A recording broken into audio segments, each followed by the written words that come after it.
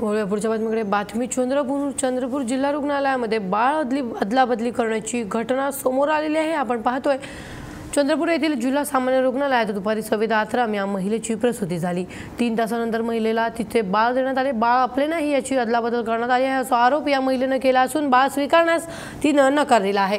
तिच्या पतीने यांची पोलिसात तक्रार दाखल केली आहे। सविता आत्राम राजुरा तालुक्यातील विरूर येथील रहिवासी आहे। दुपारी 12:30 वाजताच्या सुमाराला तिने येथील जिल्हा सामान्य रुग्णालयात बाळाला जन्म दिला। याबाबत पोलिसात तक्रार दाखल करण्यात आलेली आहे।